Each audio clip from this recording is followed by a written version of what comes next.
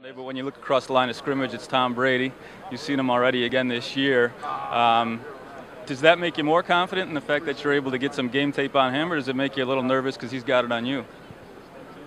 Oh, it doesn't. You're just excited to play against the best, a future Hall of Famer. So you're just excited just to be part of it and play against it and make plays against him. So we have a great group, talented group, who's going to be a well-prepared group.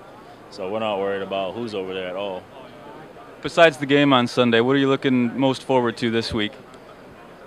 Just make sure my family's getting here safe, and that they're taken care of. That's the only thing I'm concerned with other than the game. Pre-game, do you have any personal superstitions or rituals that you get yourself involved in? No superstitions, but I usually I eat a gang of pasta in the morning because I'm always hungry at halftime.